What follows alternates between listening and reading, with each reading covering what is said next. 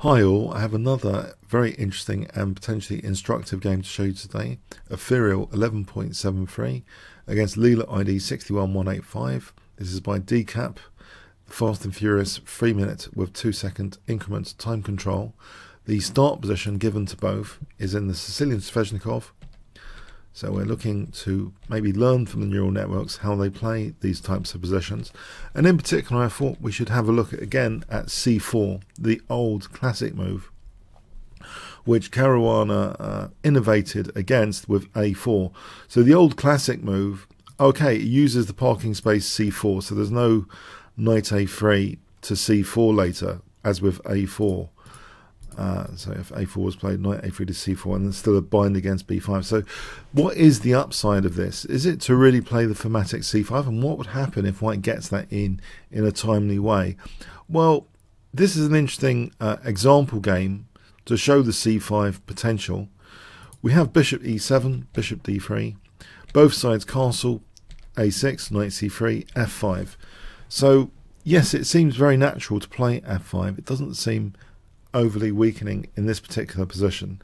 Black also has the majority of pawns on this side of the board. It's as if the board has been split. If we take the split like this, we see that black has 4 pawns here against the 3 here, and white conversely has the 4 there against the 3 here. So the pawn majority on both sides of the board kind of maybe influences the play a little bit by both sides. The strategic breaks, especially for white, it looks as though C5 is dangerous for black potentially. We have rook E1, knight D7, bishop E2, seems a bit of a time waste, E4, bishop F4, now knight E5, so not worried about getting double pawns. I think this is the first instructive moment. If bishop takes E5, doubling the pawns, I don't think this is a big deal, even though it seems as though C5 might be even more impressive here. For D6, that seems potentially huge. Black does have a resource here with bishop B4. The point being, in this position, say here bishop D7, to actually just in time play bishop takes A4 and bishop C5, and black is guaranteeing a beautiful bishop in the center and should have nothing to fear there. So yes, it seems as though this line with knight A4 is potentially pretty dangerous. The bishop doesn't really want to leave and allow D6 and C5. So this is a key move to bear in mind for the budding Sveshnikov player. So queen B3, though, was played, not bishop takes. We have knight G6, bishop E3, and now bishop F6 here. Interestingly, bishop B6 was played. You might wonder why. Well, one issue is F4 could be quite dangerous. So the bishop gets out of the way with tempo. That's quite interesting. If C5 as an example, then F4, in fact here bishop F5 looks quite good for black. If that's white's best move, that's not very convincing at all. That's just much better for. And if C takes, let's be more realistic, bishop D4 can ignore this pawn, it seems, in this position and be adventurous, going really for white's king with F3, battering through, and it's super dangerous. The fragmentation here will cost white dearly. Material will start to drop off, etc. after bishop h3.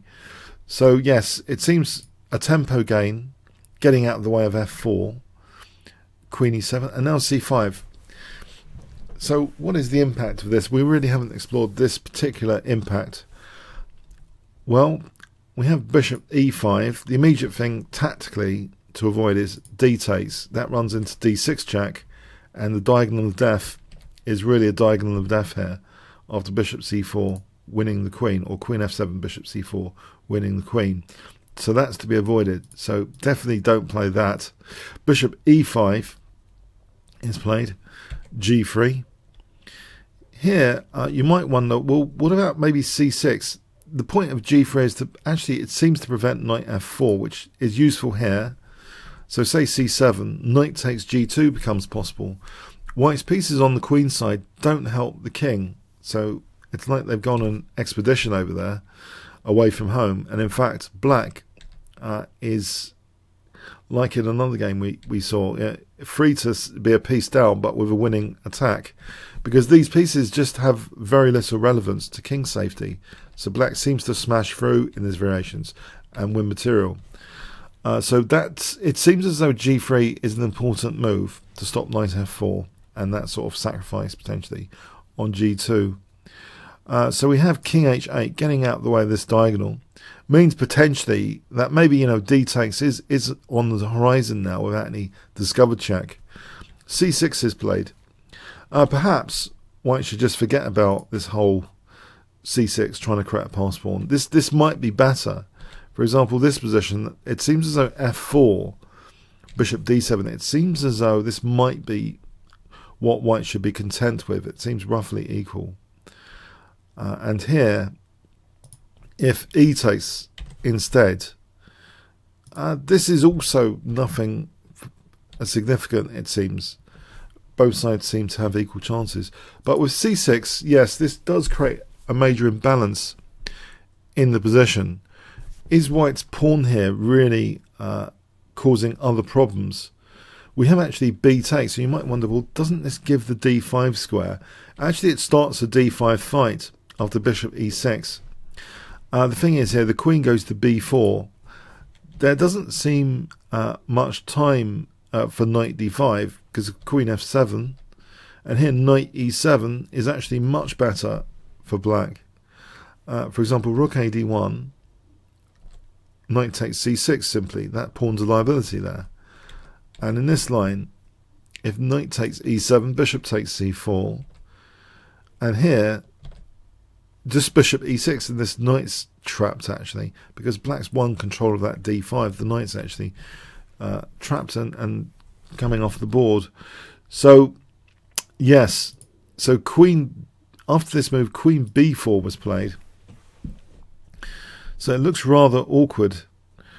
We have actually a very interesting move. Can you guess what Leela plays in this position, which has some interesting impact on things? So 5 seconds, guess the move. What did Leela play here? Okay, a5. So trying to distract, if bishop takes, the bishop, which is played, the bishop is distracted from e3, which might mean f4 is more effectual, or an e3 later. So bishop takes was played, distracting away from the e3 square. If queen a3, then rook fb8, and f4 is actually quite good here. Black's doing very well there. That's very nice.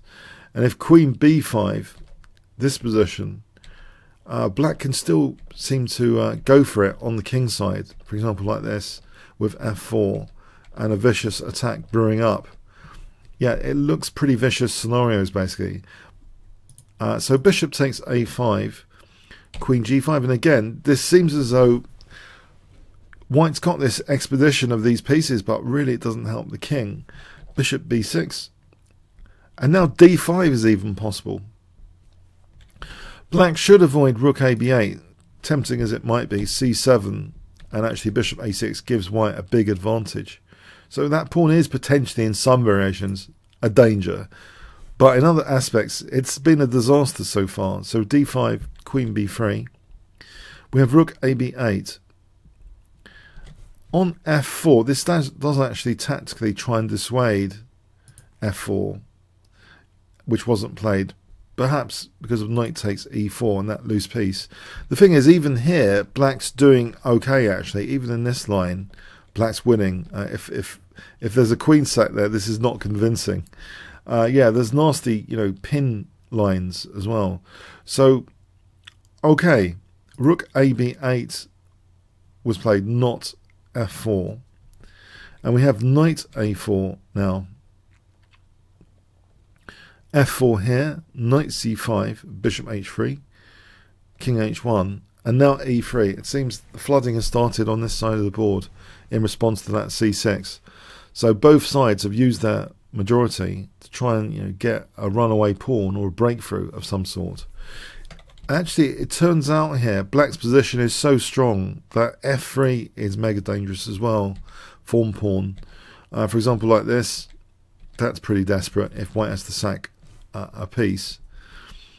if bishop a6 is another example, it's actually interesting that knight f4 is mating here. If c7, knight h3, check and mate. And also if h4, can you guess what black plays in this position? It seems as though h4 gives h2 for knight h3. But actually there's a really nice crushing move for the record here. Can you guess? What does black play here? Okay, 5 seconds. What's the most crushing move? Okay, queen takes h4. Give yourself 100 points if you saw that, because that rips open this diagonal. So after g takes, knight h3 is checkmate again. Okay, so very interesting stuff. So both e3 and f3 at this point seem quite promising for black indeed. So e3, rook f1, f3, so both of them, why not have both? Bishop takes, this is totally desperate already, of course. Yeah, I mean, yes, it shows neglect of the king side, this game. Queen f5, c7, that pawn is too little too late. Just rook c8. Black has huge threats, and white desperately just played knight e6, just giving up a piece, seems for nothing.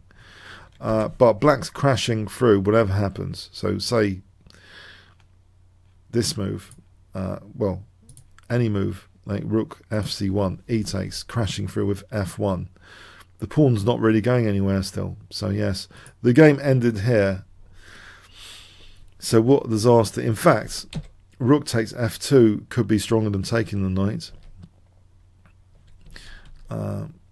In fact, much stronger, because the rook is loose as well potentially. So take away the pressure from the queen, and leaving this position with f1 threatened is the way to go. And now taking on e6. So that would be a great way to continue from the game end position. Massive material up. So yes, a crushing game, and it shows that even in that classic line with the c5, it seems as though it's really dangerous on the king side. Maybe this is one of the points that Caruana's kind of innovation with a4 maybe highlights, that he wasn't really convinced with c4, the old classic move at move 7, to get that queenside pawn majority. It seems as though black's just having a field day on the king side, a lot of fun, a playground on the king side to play with the pawn majority over there, and the use of the e5 square and the menace of f4 and e4 later. It just seems too much for white to bear. So I thought that's quite an instructive game in the Sveshnikov. If you want to check out some key core lines, there's now a short and sweet course at Chessable, Fight Like Magnus. So Kingscrusher TV /Magnus, you might want to check out and train. I think the Sicilian Sveshnikov is really a formidable weapon of choice. And I'll try and check out some other key lines like the Rosalimo soon, so just to get more equipment if you did want to play this opening with black. Okay, thanks very much.